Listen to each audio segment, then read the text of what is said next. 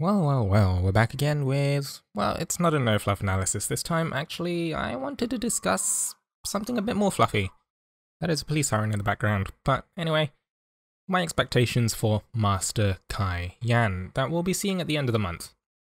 So, in order to really set the context for my discussion, we're going to want to talk about Expert Kai Yan at the moment. Expert Kai Yan speed compositions are mostly a mix of Gala Alex and Gala Cleo.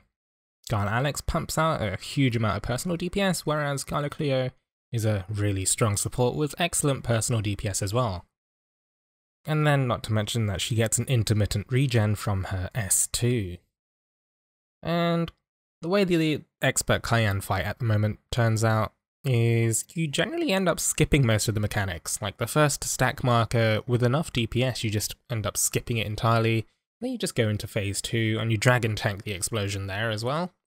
And then with enough DPS you actually just skip through most of the phases, blow up most of the mechanics in literal seconds, and then when there's actually unavoidable damage, well, you just hop into your dragon form and you tank that with a skill as well, just to sacrifice it as soon as possible.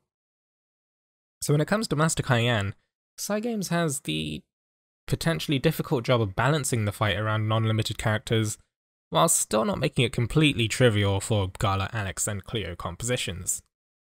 To be honest, I'm not sure if that's entirely possible.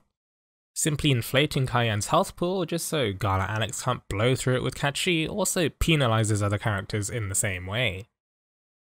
Personally, I think it might make sense to increase Kai Yan's unavoidable damage output, to the point where you can't just dragon tank everything and you have to rely on like pattier defensive buffs or some combination of defensive and or healing skills. Therein comes another problem. In order to make the fight seem like less of a slog due to being forced to bring defensive options, Cygames may be tempted to reduce the amount of hit points that Master Kai Yan has. So that opens the fight to potential cheese strategies, potentially math strategies, we'd have to see. In the end, I don't think much is going to change. Like, the current expert climate is either a mix of Gala Cleo and Gala Alex, or just a mash of most of the upper end of the Shadow cast and a healer. Master's probably gonna mirror this, because I don't think it's really possible to implement fight mechanics that punish the Gala roster more than the rest of the cast.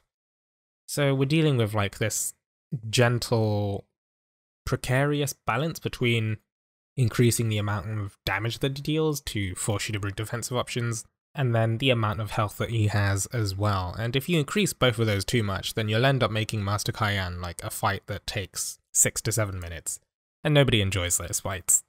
Well, I'd be pleasantly surprised if it ends up not being the case, but from Gala Cleo onwards, like the power creep, you know, the rest new Shadow cast had to really match that. So from Gala Cleo onwards, like the damage was already done. Well, this is kind of a short discussion really. Like, I am fairly pessimistic about the whole situation. I recognize that I'm pretty lucky in terms of already having Gala Cleo, Gala Alex, Catchy, but for newer players, I'm fairly worried. And with that, I'd also like to hear your thoughts on these things. Like, how would you guys and girls attempt to make the fight more difficult for the Gala roster?